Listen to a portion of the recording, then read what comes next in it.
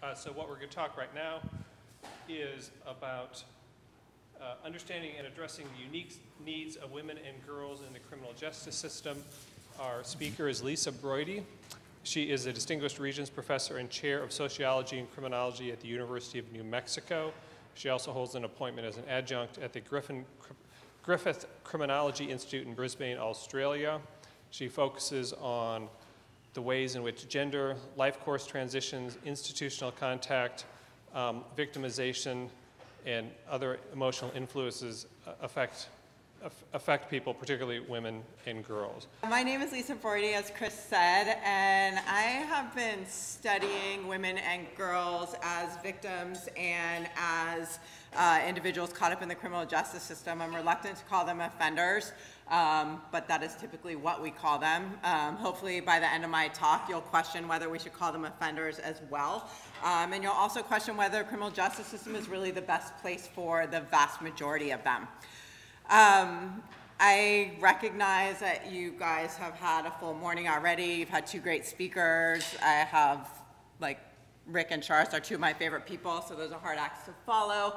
And you're either eating lunch or in your post-lunch lull. So I will do my best to keep you engaged. And as one strategy for doing that, feel free to interrupt me if something I say doesn't make sense, if you have questions. I am totally comfortable engaging in Q&A during my talk, and for sure we'll have time to do that after as well. I'm probably going to rush a little bit, but if I'm going too fast, please just raise your hand or ask me to slow down a little bit. I tend to talk quickly. All right, so I'm going to just jump right in because I know our time is short. And the first thing I want to do is just a teeny bit of framing, and that is around the question of why should we care about women and girls in the system. So I did a little bit of journalistic sleuthing when I was deciding what to talk about here today, because I was kind of weighing whether I wanted to talk about women and girls as victims or women and girls as individuals caught up in the system. Now those are significantly overlapping populations, as you'll see. And I have done a lot of research on both of those things and on the overlap between those things. But I decided to focus on the justice-involved angle because from the little bit of kind of research that I did looking at what's out there in the journalistic space, there is very little out there in the journalistic space about women and girls who are in the system. And what is out there, for the most part, is kind of talking about women as violent offenders, which is about this many of them. And then there's some about the kind of lack of resources and problems and the inflation of the number of women and girls in the system and those kinds of things. But I want to talk through that a little more and just give you some background if this is something that's interesting to you to explore more fully in a journalistic context. I hope to give you enough background to do that carefully and honestly. So the first question is, why should we care? In one sense, the reason why, if you do a quick look, it looks like we don't care is because, relatively speaking, there are not a lot of women and girls in the system, right? They make up about 50 to 20% of the system-involved population, and that's if we talk about the system as a whole, including probation and parole and community sentences. If we're talking about the incarcerated population, it's more like 10%.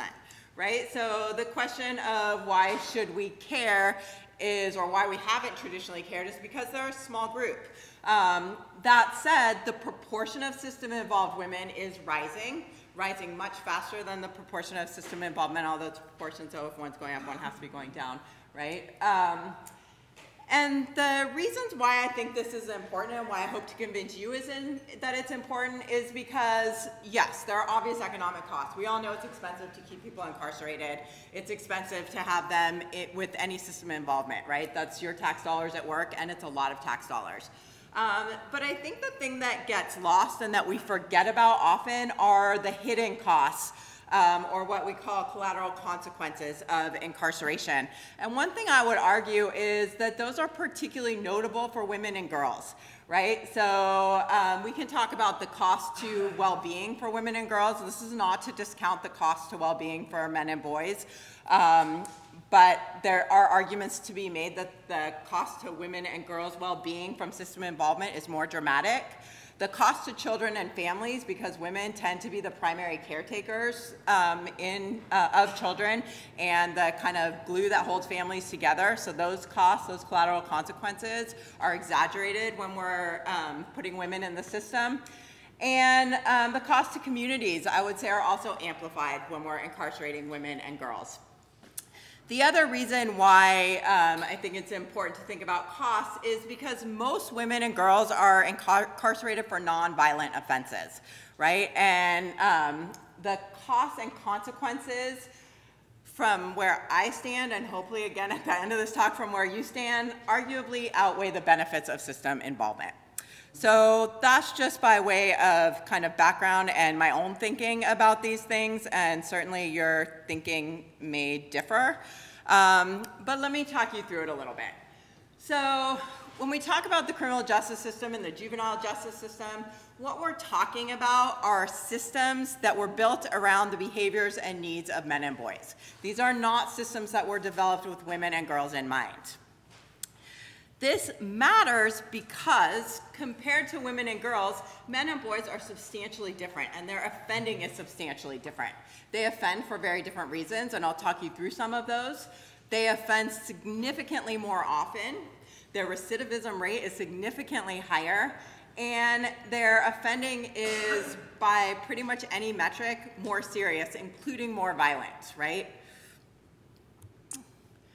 And so when we talk about women and girls, when we're putting them in a system that's designed to address violent offending, recurrent offending, offending for reasons that differ substantially from those that get women and girls caught up in the system, my argument would be that a system designed to address the behaviors and needs of men and boys is probably not all that well suited to addressing the behaviors and needs of women and girls. So that's where we start. So to effectively address the needs of women and girls, I would argue there are 5 things I would like to help walk you through so that you can understand them. The first is gender differences in the causes of offending. Men and women, like I said, offend for different reasons. And so I want to talk you through that briefly. The trends, the offending and incarceration trends and how they vary, I think it's important to understand those, so I'm going to talk you through those a little bit. I'm going to talk you through the broad risks and needs that women and girls who present to the system come in with. And then I also want to talk about, lest I leave you with the idea that this is one homogeneous population, that women and girls among themselves enter the system for different reasons, and there is variation within this population, so I want to talk you through some of that. And then I'm going to end by talking about promising strategies for intervention and prevention, and just kind of teaser, there aren't a lot of them, and that's a shame. Okay. So when we talk about why women and girls offend, there are kind of 2 theoretical frameworks that scholars use when they're trying to think this through, and 2 questions that they try to address. One question is, how do we explain the gender gap? Men and women offend at different rates, and they offend in different ways, and how do we explain those differences? And the second question is, when women offend, why do they offend, right? Those are the 2 key questions that scholars in this area are looking at, and there are 2 frameworks for thinking about that. One is this kind of gender-neutral framework. We have a whole history of criminological theory that, yes, admittedly, was developed to explain the behavior of boys and men, but why would we think it wouldn't apply to girls and women? Well, I have some ideas about that, but since we're short on time, I'm not going to bore you with them. But there is an argument to be made that while criminological theories have traditionally been male-specific, they could still in some ways apply to the behavior of women, and they could help us understand gender differences in offending. And so my argument is, are these theories potentially gender-neutral? Yes and no. And so what I would argue is that similar theoretical mechanisms, or causes, if you will, can play out in very different ways across men and women, boys and girls. And so my own work has spent a lot of time examining a theoretical framework called general strain theory. It's a pretty simple theory, and the basics are up there for you. The argument is that every day, all of us encounter various strains. Just trying to get back here by 1:10, knowing that you want to get lunch and be back here in time, right? That's kind of stressful. And what happens? You have all these emotions that start floating around like, crap, should I skip lunch? What should I do, right? And you start to like think, oh, I don't know what to do, right? It feels bad. And so you figure out some kind of coping strategy. You resign to the fact that you're gonna be late and you take a deep breath and you say, okay, I'm okay with it, right? That's a legitimate coping strategy.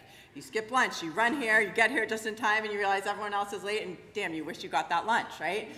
Those are all coping strategies. The reality is, depending on the type of strain and how much of it you have and how often you experience it, and the kinds of negative emotions that those strains engender, so anger in particular is a really problematic emotion, our coping strategies are better or worse, right, depending on what we're dealing with. And so the argument when we're looking at gender differences here is that this dynamic, that when legitimate coping strategies don't work, we tend to turn to illegitimate ones, that's true for males and females. What's not true is that, or what's different, I should say, is the kinds of strains that are salient, that matter to men versus women or boys versus girls, and the kinds of emotions that they experience. So some of my work and other people's work suggests that when men experience anger, they're super comfortable with it and they're super comfortable acting on it. When women experience anger, we experience all kinds of other emotions too. We feel shame, we feel guilt, we feel all these other things that we've been taught to feel, right, around anger, right? It's a much more complicated emotion for us. And that means we cope with it differently. There's a lot of work to suggest that anger triggers illegitimate and particularly criminal offending for boys. But for girls, because anger is concomitant with all kinds of other emotions, it's not as likely to trigger at least violent types of responses, right? Where you might instead turn to alcohol or drugs or other kinds of self-harm types of coping strategies. So that's the way we think about kind of quote-unquote gender-neutral theories. Well, they might be gender-neutral, but they probably play out substantially different for men and women, boys and girls. And mostly that can help us understand the gender gap in offending. That's why this dynamic and the differences in strain and negative emotions and coping resources and coping styles, that's why men offend more than women from the perspective of general strain theory, and there's good data to support that. The other way that we think about understanding gender differences in offending, and particularly female offending, is by developing female-specific explanations. Explanations that start with females at their center, right? And the most well-known one of these is what we call feminist pathways theory. And feminist pathways theory starts from the experiences of women and girls who offend.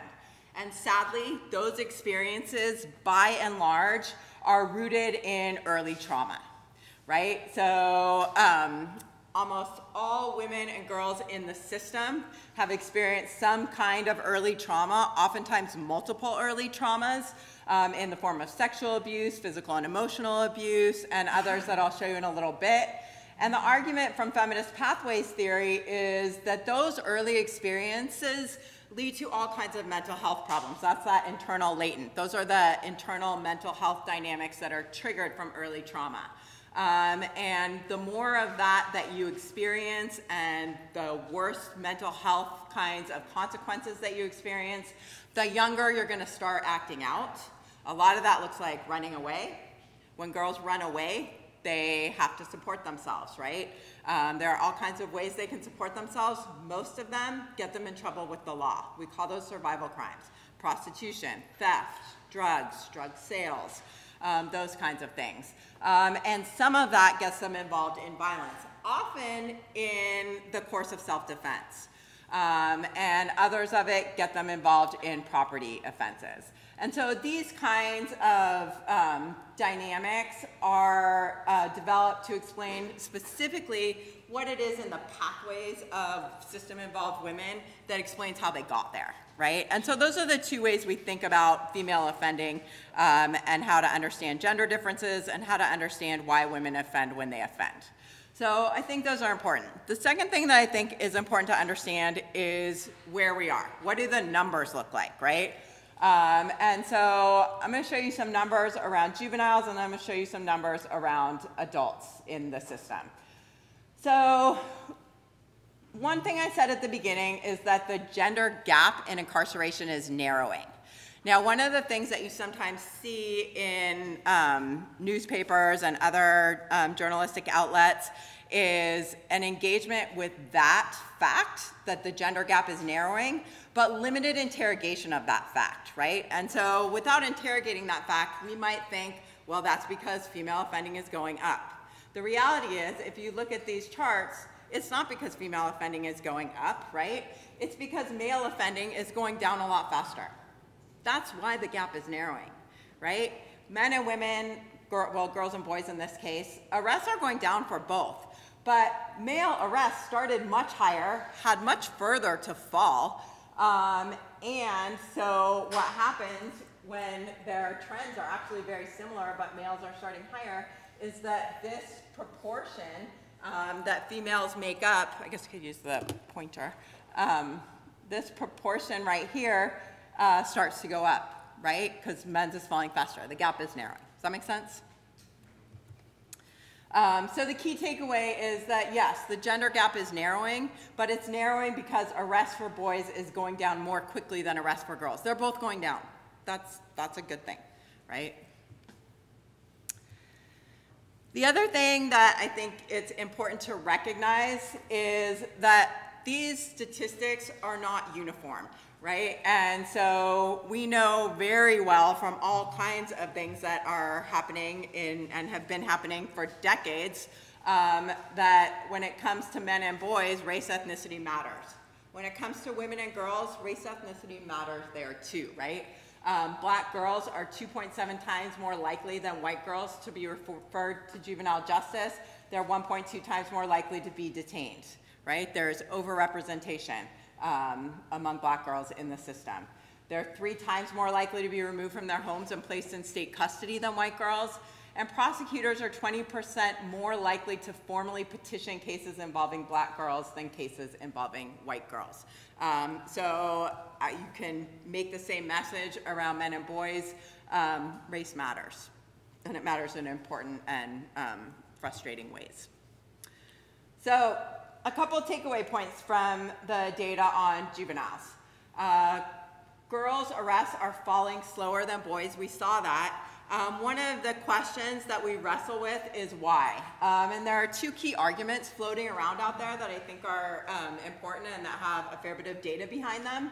One is that part of the reason why girls' numbers are falling more slowly than boys is because of net widening policies that have particularly affected girls. Net widening policies are policies where things that we might not otherwise have, or behaviors that we might not have otherwise used the system to deal with, get captured into the system, right? Our system net is getting bigger, right? And capturing more behaviors that we would otherwise have ignored. And so one of the key ways this is happening is police intervention in schools. It is now completely common to have school resource officers in uniform with guns in our schools, right? And what that means is that when kids engage in behaviors, when they push each other on the playground, they don't have the teacher or the principal coming in, they have the cops, right? And that widens the net. That gets them caught up in the system in a way that did not used to happen, right? And that particularly is common for girls. Another thing that we see with girls is changes in family management strategies. Parents get frustrated, and instead of like taking a time out, they actually call the cops and ask them to come take her away, right? More and more, we're seeing more of this than was the case in the past. And we're seeing more tolerance of the police for helping deal with these things. And we're seeing less tolerance towards early female misbehavior. So part of this net widening is related to a philosophy of preventative punishment, right? If we get at it early, then deterrence will work, right? We'll scare them straight, and all is good. The data does not support that, right? That philosophy of preventative punishment is really a philosophy of long-term system involvement, right? Once they're in, things change in dramatic ways, and in dramatic ways that spiral out of control. So that's the juvenile story. Let me talk you through the adult story really quickly. The adult story looks very similar. Broadly, what this picture of 2018 arrests should show you is that for almost any type of crime, the darker blue line is significantly higher than the lighter blue line. Men are significantly more likely to engage in almost any offense that we track than women. There are a few unsurprising, kind of counters to that. One is prostitution, right? Who gets arrested for that? We already knew that one. The other is embezzlement, and here what the numbers tend to hide, or what our maybe mindset around embezzlement tends to hide, is that embezzlement is actually a pretty petty offense. That's stealing money from the cash register at work, right? And so this is another one of those survival crimes that you commonly see women engage in to be able to bring home enough money to feed their families. When we talk about changes in male and female arrests, this is 2009 to 2018.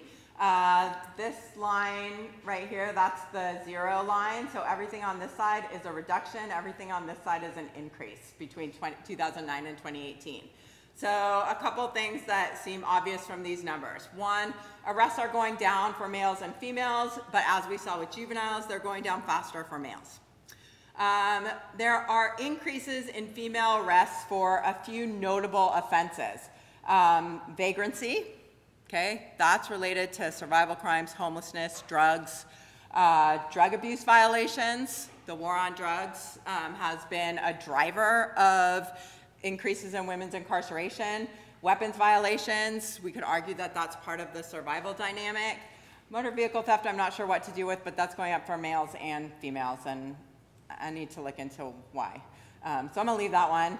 And then murder and non-negligent manslaughter, that's one that it's hard to really parse because the numbers for women are so small that any change can shift the numbers pretty dramatically.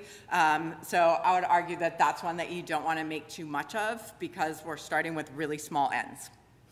What I would say this picture should leave you with, and what I will show you in the next few slides, is that the war on drugs has been extremely consequential for women.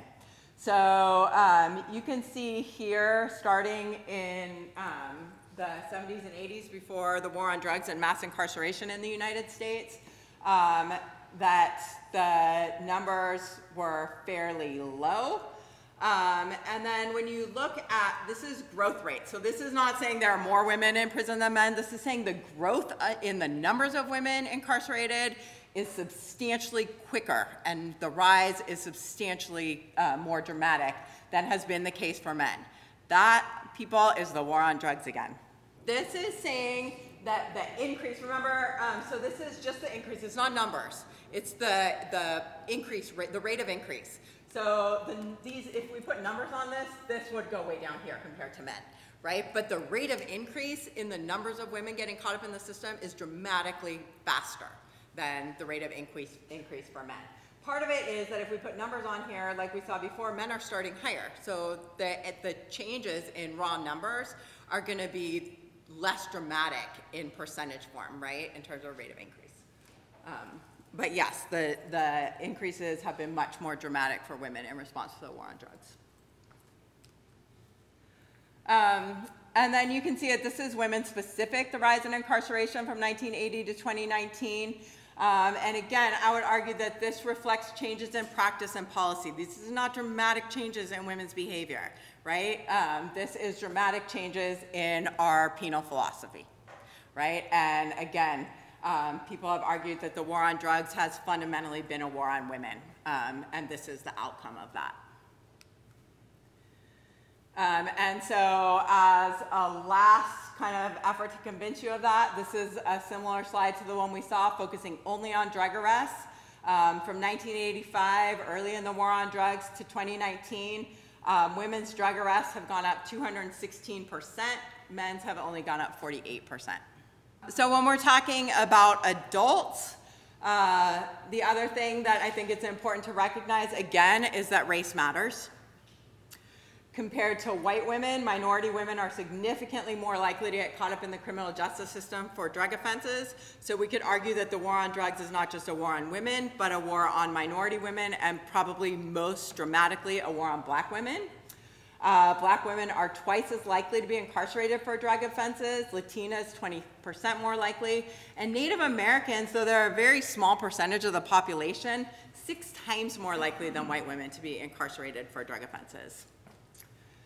And I will say that there's a lot of good evidence on this, and it suggests that this is not a function of drug use trends across different population groups, but rather racialized criminalization processes, right? The system is much more comfortable and much more targeted towards incarcerating minority women than white women. And that's a function of over-policing in certain neighborhoods. It's a function of all kinds of dynamics that trap women in the system and the precursors to that. The other thing I would say is that black women are no more likely than white women to use drugs while they're pregnant, but far more likely to be reported to child welfare services for drug use.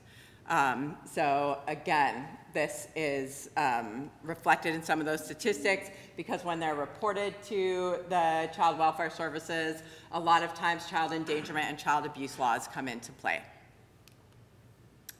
So the last thing I'll leave you with is something that we know about men, and that is we incarcerate more men than any other civilized country or developed country.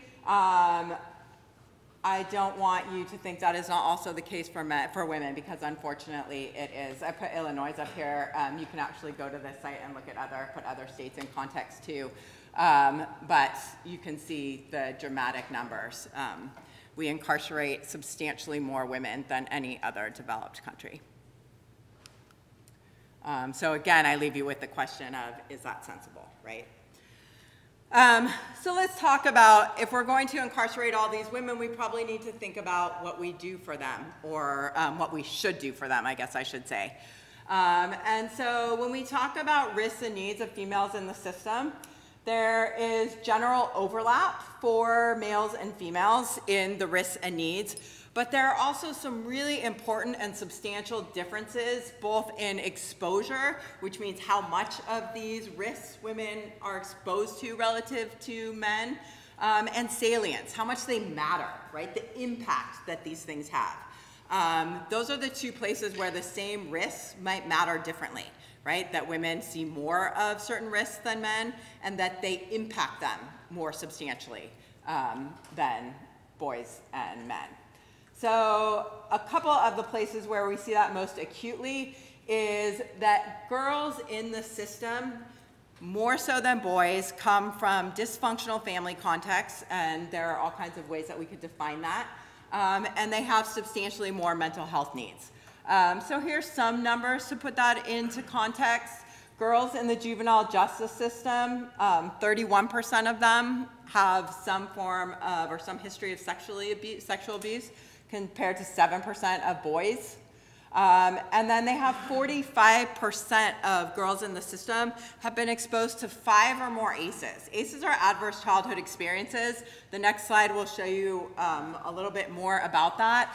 Boys in the system experience ACEs too, right? But they don't experience them as dramatically and as clustered as girls.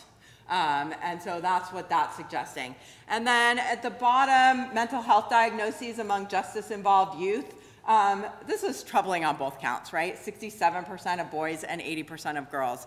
I don't even think it's worth parsing the difference, right? We need mental health services for these youth, whether they're boys or girls.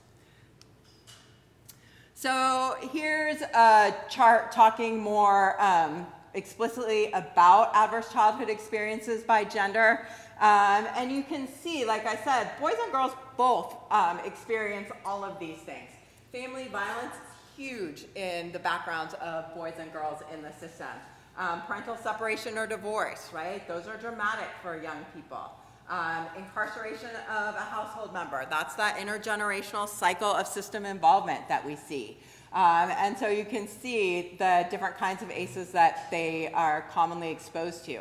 Again, what's different for boys and girls, they both experience these, but girls are more likely to experience 5 or more of these, girls in the system. That's a lot of need, right? Those are really important things to address. And so that's one of the differences that is important to keep in mind.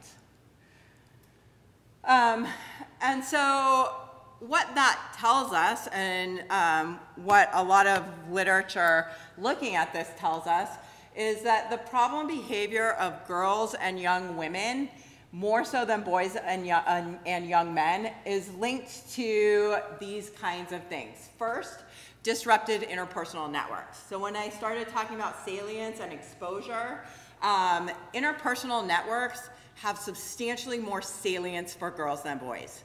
They care about emotional bonds and emotional relationships in ways that boys don't. And so when those things are fractured, that tends to have a more dramatic effect on girls than it does on boys. This is not to say that these things don't matter for boys and men, but that they matter differently, and a lot of literature suggests they matter more for girls and women. Trauma and abuse.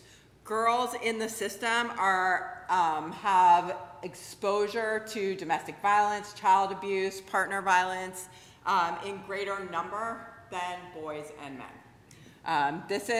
It's almost universal for girls and women in the system. Mental health needs also almost universal for girls and women in the system. PTSD, not surprisingly, right? It's linked to this. Right? And then along with PTSD, we see a lot of anxiety, we see a lot of depression, we see a lot of self-medication, right? Substance use and substance abuse as part of that cycle. And then the other thing that we see among girls and women in the system is that the moments when they get caught up in the system tend to be around developmental transitions, right? Navigating the transition to adolescence, super complicated. Complicated for boys, complicated for girls. That's when they get in trouble. Navigating the transition to adulthood.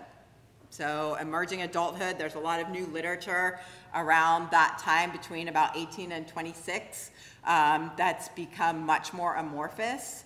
Adolescence, people argue, has been extended, but that period is different because our expectations on people are different. So developmental psychologists have taken to calling it emerging adulthood, and a lot of people struggle in that period, girls and women in particular. The other thing that is particularly unique for girls and women in the system is experiences of motherhood.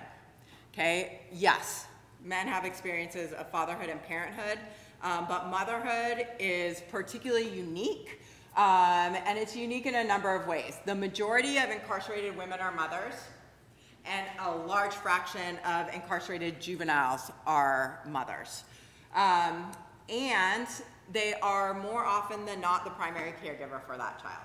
That is not the case when men go to prison or jail.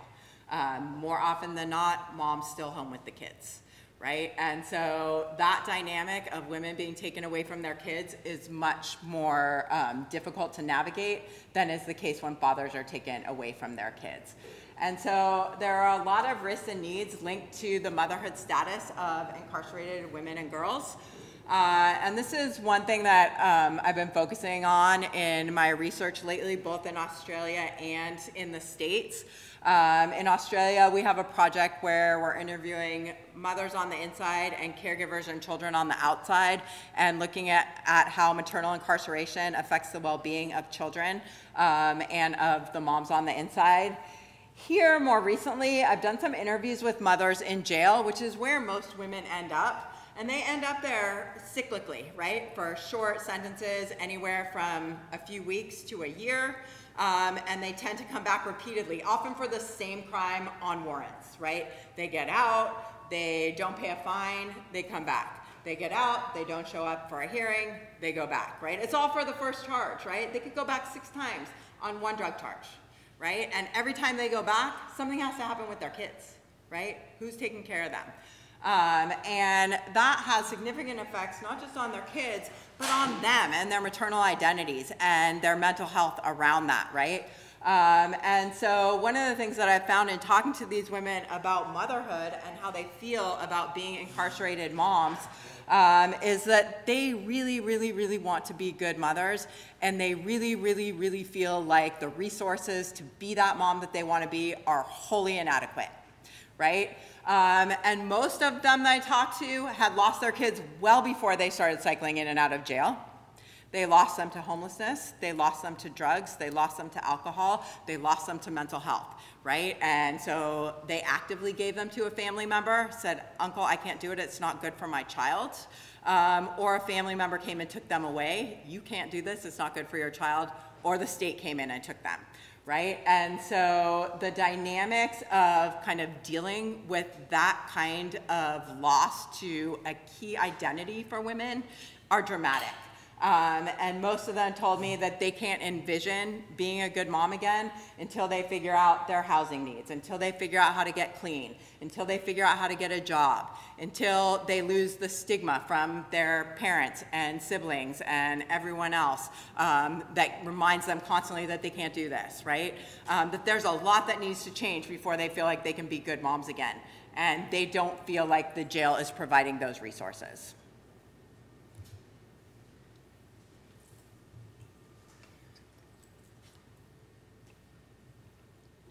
So one thing I said at the beginning, and I don't think that's been clear in the discussion so far, is that women in the system are not a homogeneous group. We know that there are demographic differences, race plays a big factor there, but there are also differences in the way in which they engage the system. And so a lot of times we like to talk about various kinds of offenders. We can talk about this small group at the top, that chronic persistent offender. Some of those are women, very few of them actually. We can talk about adolescent or young adult onset, that turbulent period in adolescence that people get caught up in the system. And we can talk about people who, just kind of one and done, right? And we see that among women. So let me talk you through each of these. I'm going to start with the chronic persistent offenders. These are the ones that we worry the most about. These are the ones that get entrenched in the system, right? Because we don't do very, very well at helping them. So these are the ones that get caught up in the system early. These are the ones who are exposed to trauma at a very young age, the ones that have the multiple ACEs. A lot of them are dually involved. So if you look at youth in the juvenile justice system, a fifth to a quarter are girls. If you look at dually involved youth, those who are in the family services system and the juvenile justice system, that number bumps to a third to a half being girls. Right? So early family abuse, early family violence, those kinds of things that get women involved in the system. For this population, early intervention is huge, right? And not early in the intervention in the form of let's throw them in jail and let them sort it out or into the juvenile justice system, but I mean real intervention, trauma-informed treatment for their mental health and substance problems, helping them build emotional resilience, helping them build coping skills and relationship skills, and the kinds of things that they're going to need to transition out of this cycle, right? And this is a common way in which this cycle is of that chronic persistent female offender is depicted. And so the argument is that the way in which this entrenchment happens is because their early reactions to trauma, especially family trauma, are criminalized, right? They run away from home, they get trapped in the system. They get out of the system, they're back on the street, they're prostituting. They get caught up in the system again. They get out, they're using drugs to cope, they're still prostituting, and the cycle just gets worse and worse, and their symptoms get exacerbated. Because every time they get in the system, they are also at risk for various kinds of trauma-inducing experiences, and every time they're on the street, they're at risk for more trauma-inducing experiences. So everything gets multiplied. This is a really high needs group, right, that we have not done a very good job with. The next group that we tend to see is the adolescent onset group. This is actually a group that we do better with. So this is the group that oftentimes they experience early puberty, some precocious sexuality, they're exploring the transition to adolescence, they start to fight with their parents, right? I want more freedom, you treat me like I'm a kid. And so they have this kind of maturity gap and identity crisis, and they act out, right? And that's totally normal, like who didn't, right? That's being a teenager. Where this gets problematic is when that acting out gets them into some kind of trouble that becomes a snare, right? That they don't know how to deal with and don't deal with effectively. So teen pregnancy, that can happen when they're acting out and trying to be more adult than they think they are or their parents think they are. Abusive relationships, right? Teen dating violence. That can be a snare that can trap them in a problematic cycle. Educational disengagement. Once they disengage from the educational system, we tend to see more involvement in alcohol and drugs and more problematic behavior. And those snares are the things that get them caught up in the system when they're trying to navigate adolescence. And so those are the things that we want to help them navigate, right? So that doesn't lead them to system involvement.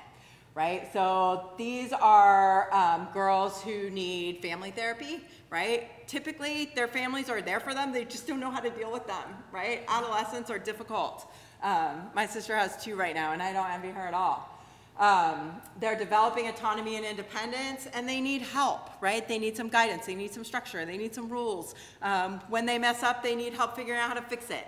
And so that shifting parent-child relationship, again, more support for parents, more support for girls.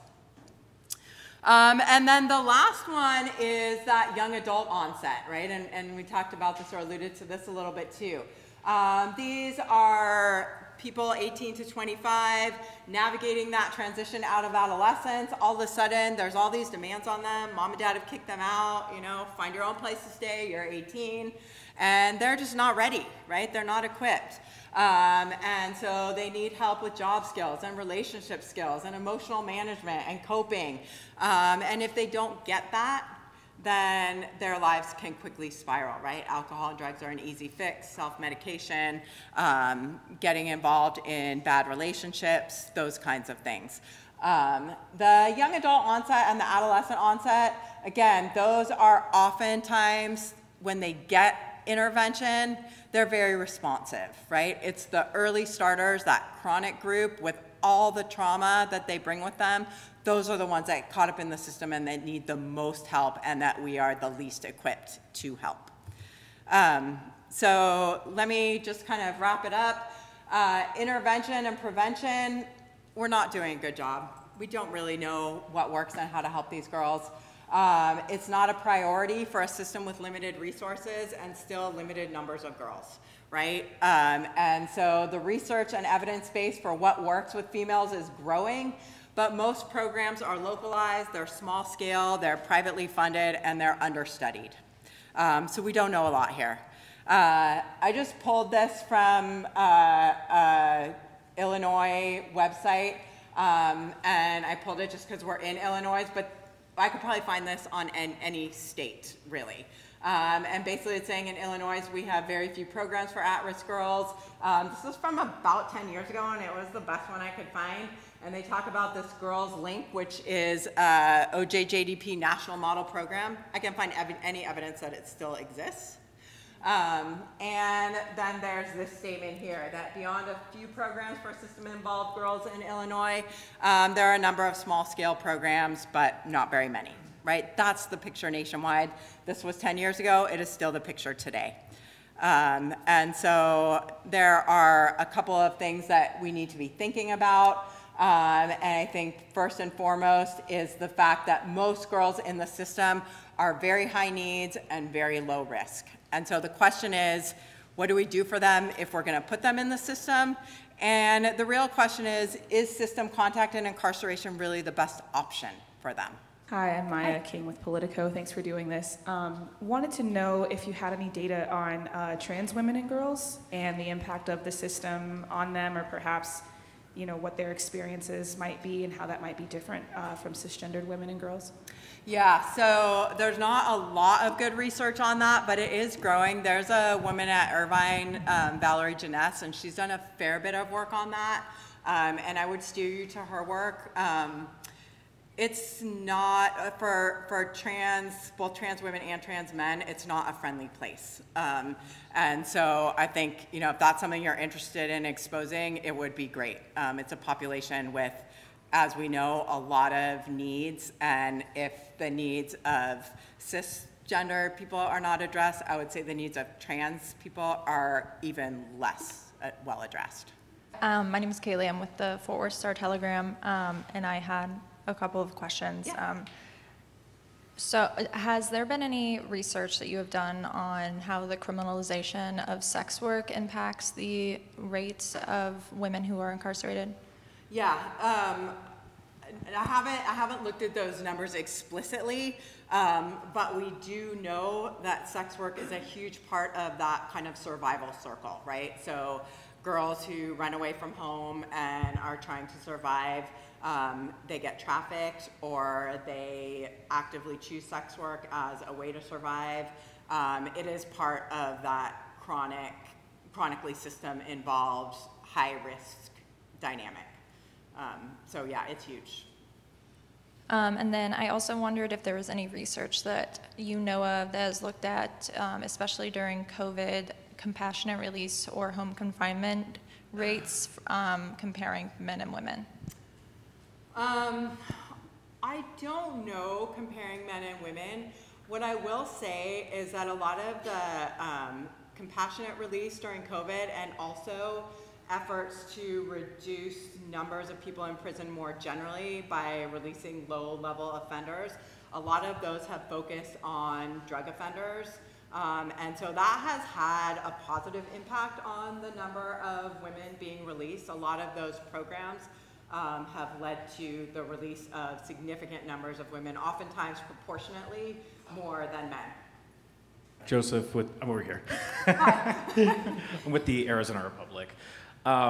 We were actually looking at a women's prison in Arizona that the DOC claims that their work program that they use helps with rehabilitation. Although it is the same kind of work program, it's a telemarketing program.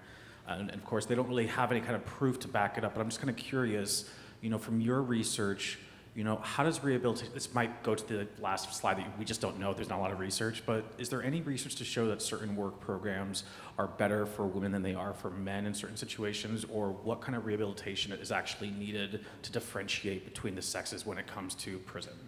So I would say a couple of things. Work programs are super important, right? Released offenders need jobs. So the most effective work programs are the ones that train offenders for jobs that they can get on the outside, right? And some do that better than others. Telemarketing, I don't know the numbers, but that seems potentially promising, right? There are jobs in telemarketing and that's not a kind of licensed profession that they would not be able to access.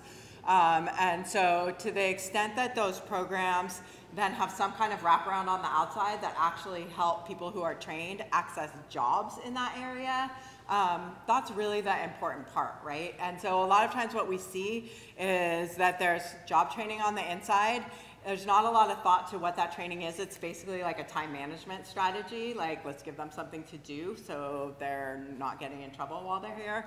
And there's not a lot of follow-up on the outside to help them actually access jobs that maybe they were trained for And so to the extent that that kind of, again, that wraparound service on the outside is part of that, I think it has promise, but again, we just have not studied these things very well.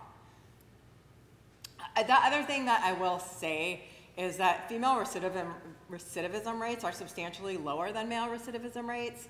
And so, you know, anything that we can do to support them on the outside, knowing that they're probably not going to offend again if we can help them even just a little bit, right?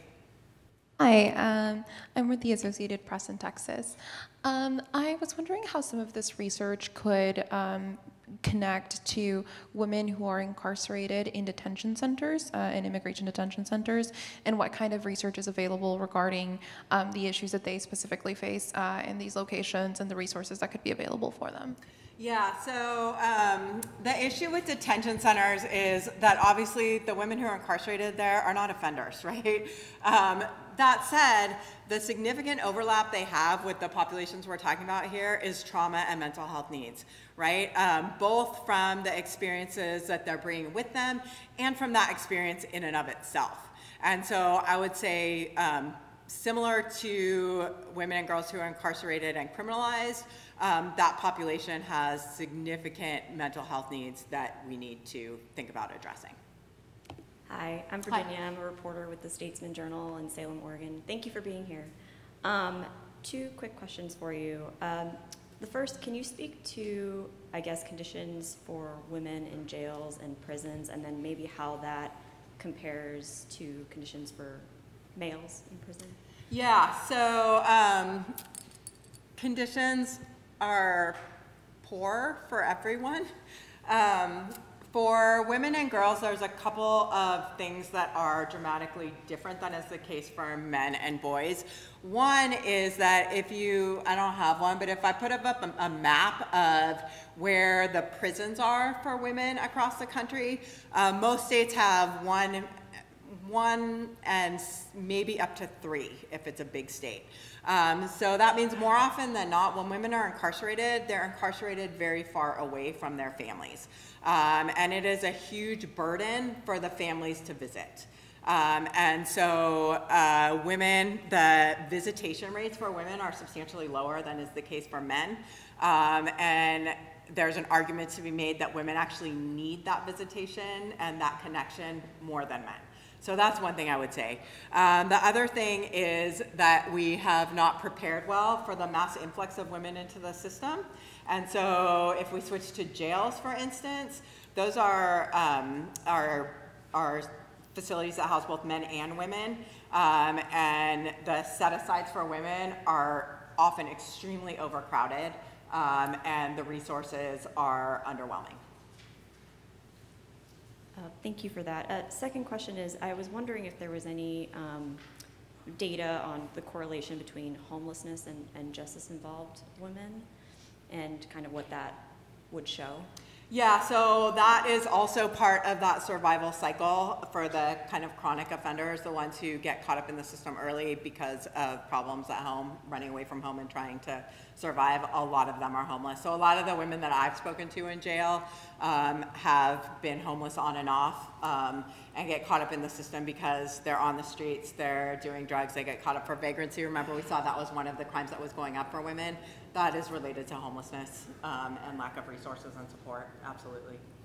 Hi, I'm Chandra Bazelko, I'm a freelancer.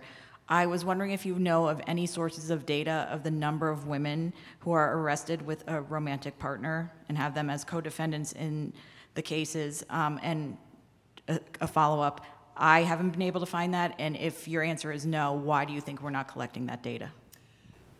We probably could study it with arrest data. So there's more and more research looking at arrest networks.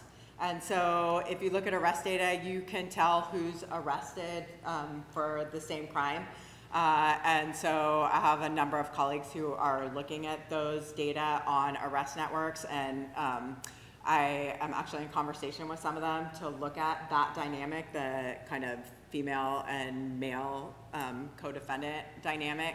You can't necessarily tell if they're romantic partners, but you can guess. We do know from talking to women, the qualitative data with women in the system, that a significant number of them were arrested with a male partner and got involved in offending through male partners. So it's not a stretch to think the data would bear that out. But you're right, we don't have good data on that. Thanks for this. I'm Rio. I am reporting in Las Vegas. Something you said at the beginning of your presentation is you haven't seen a lot of coverage on this. My personal experience is it's been difficult to gain access in these spaces, especially because they involve children. So I'm wondering, from your research, do you have any suggestions as to maybe some records we could try to request, or creative ways to kind of get some of these answers, even if it's just trying to get kind of a better idea of what our own population looks like in our juvenile justice systems?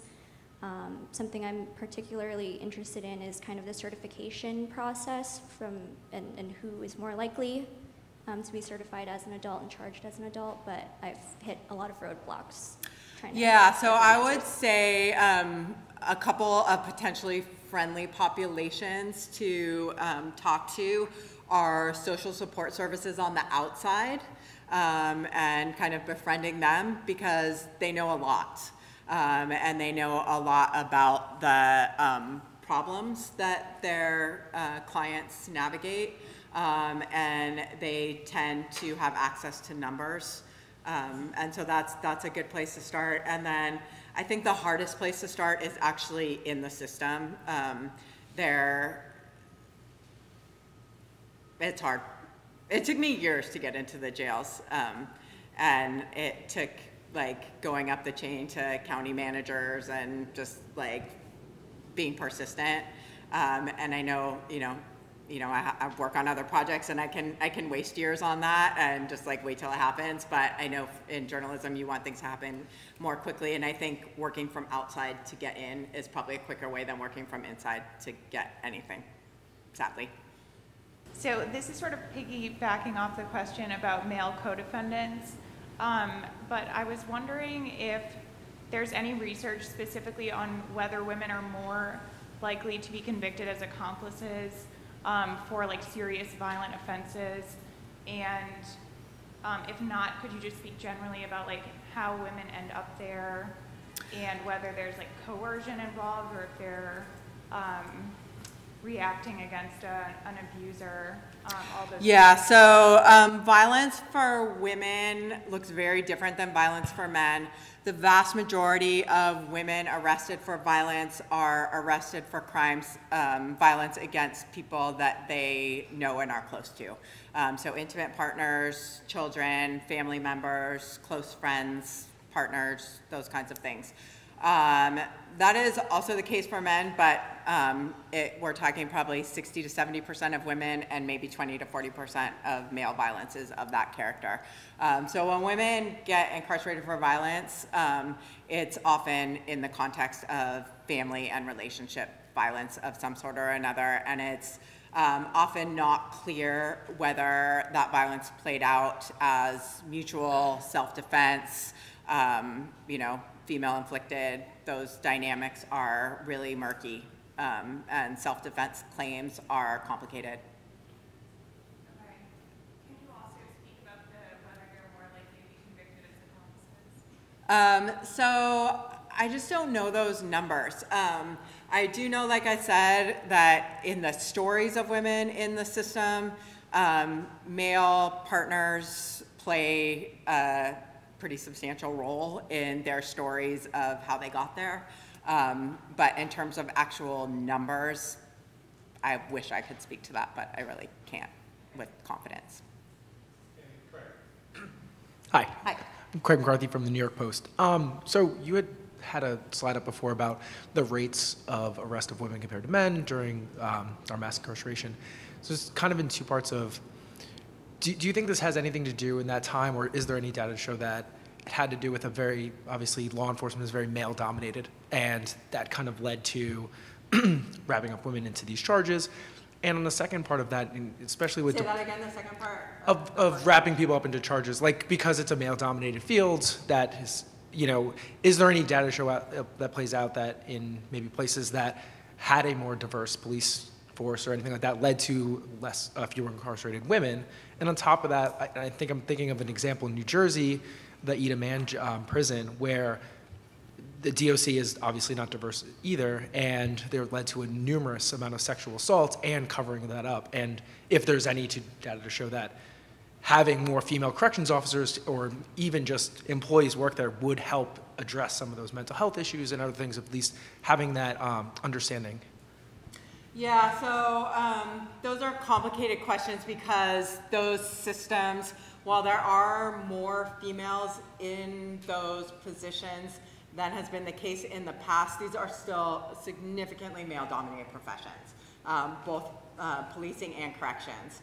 And so there is some evidence to suggest that women do better in correctional settings where there are female COs.